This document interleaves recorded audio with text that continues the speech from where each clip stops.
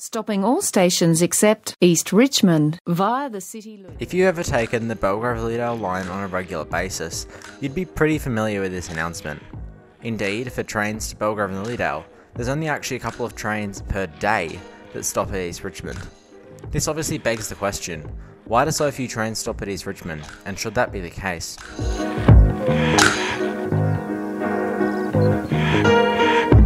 To investigate why so few trains stop here, we need to go back in time and have a look at the history of the station.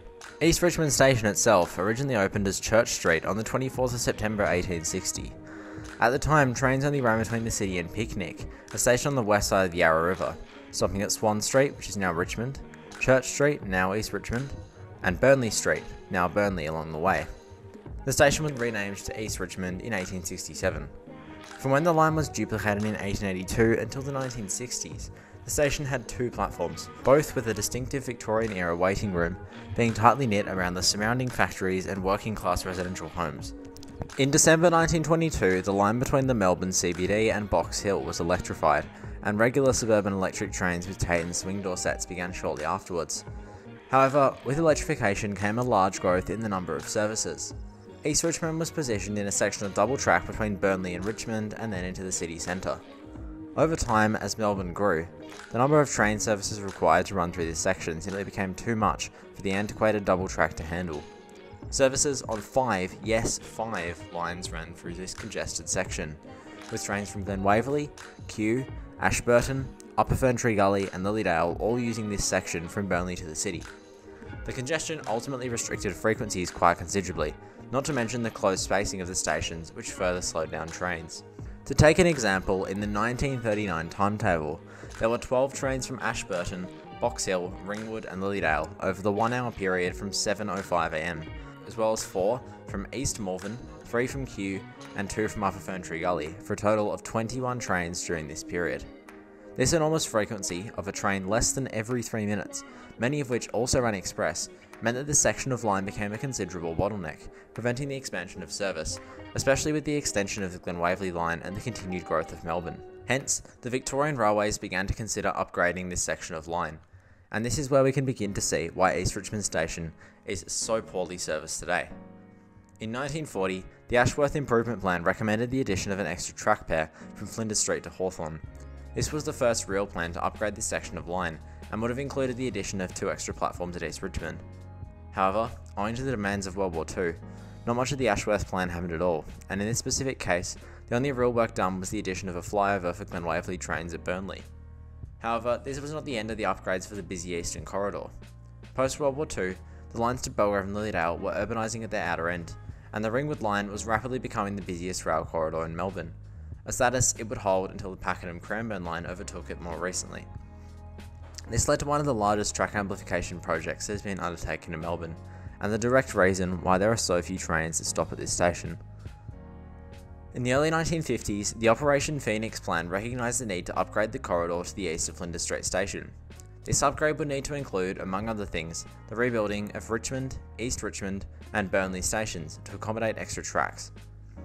Prior to these upgrades, there were just 3 track pairs between the city and Richmond, which served 9 lines, and Richmond Station had just 6 platforms. These platforms were old and located on a curve, and the station was wildly insufficient for the needs even back then. The Victorian Railways hence added 2 new track pairs from the city to Richmond, creating a new 10-track line in the process, while Richmond Station was rebuilt to have 5 island platforms as a 10-track station. As for East Richmond itself, the 1960s upgrades saw its city-bound, or up, platform demolished and replaced with 2 extra tracks, with a new platform built on the south side of these tracks. You can clearly see the difference between the 1960s shelter on the city-bound platform and the older waiting room on platform 2, which is perhaps the biggest evidence of this upgrade.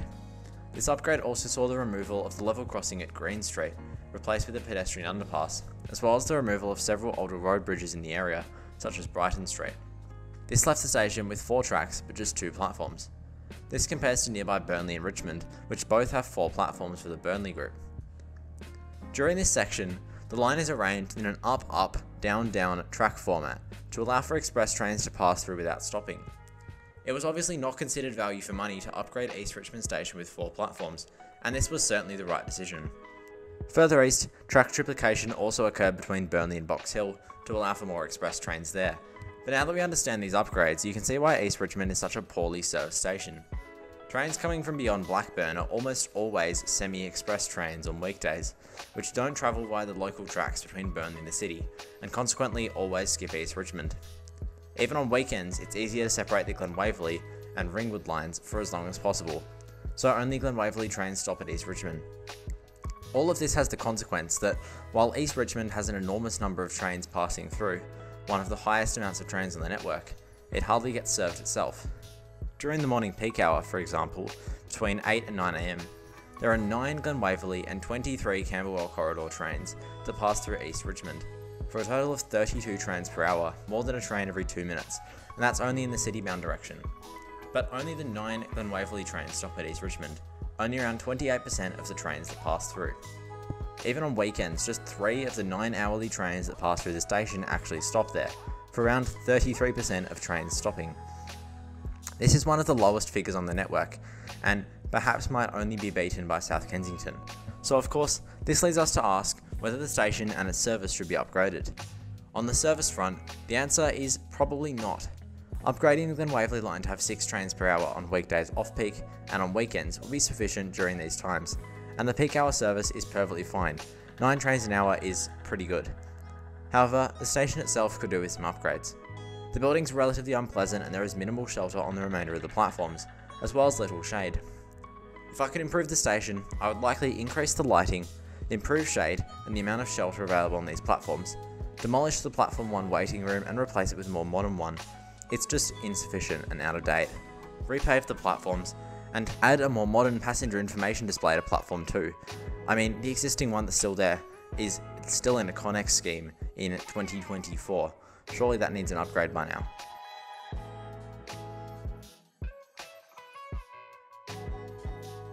And I would add an entrance exit on the western side of both platforms.